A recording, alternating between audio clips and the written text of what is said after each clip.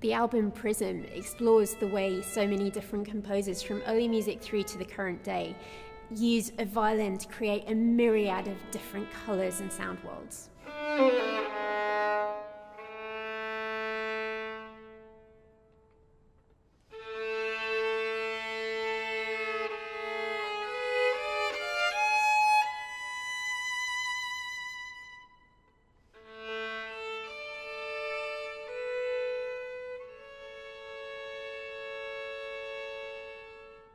Bach's Tocatta and Fugue in D minor is probably one of the best known pieces of classical music out there.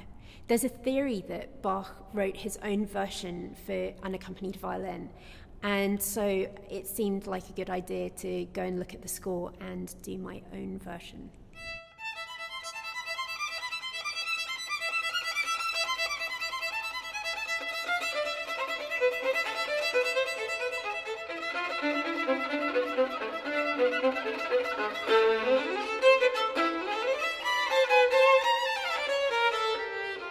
Although the violin and the organ are obviously very, very different instruments, the work adapts so well to unaccompanied violin. There's so much in the writing that is so similar to so much in Bach's, for example, in his sonatas and partitas, that it just works brilliantly as an unaccompanied violin work, and audiences love it.